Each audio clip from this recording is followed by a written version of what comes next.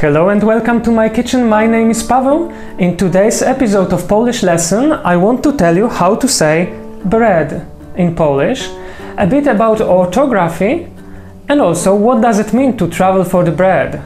Shall we?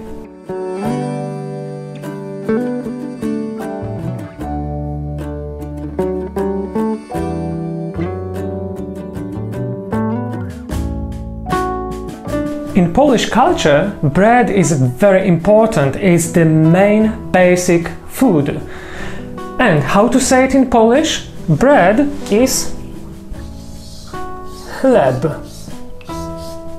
But very important is not to make mistake when you're writing it. It's CH and CH is pronounced as ch.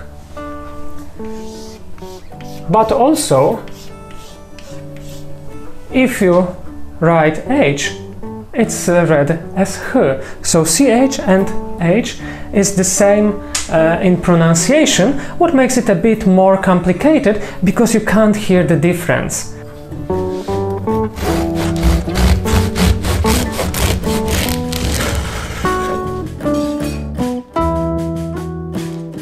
I live in Kraków and using diminutive forms here is very common. So in a bakery you can hear people asking for a chlebek or for chlebuś. But it's a very regional thing, so you won't hear it in other parts of the country. But as I told you, chleb is very important in Polish tradition, and to travel for the bread means like to travel for the work. So bread means also a work. People are traveling to find a place to earn money for the most basic food. And this is my homemade sourdough bread, and if you like me to show you how to make it, please leave that information in a comment.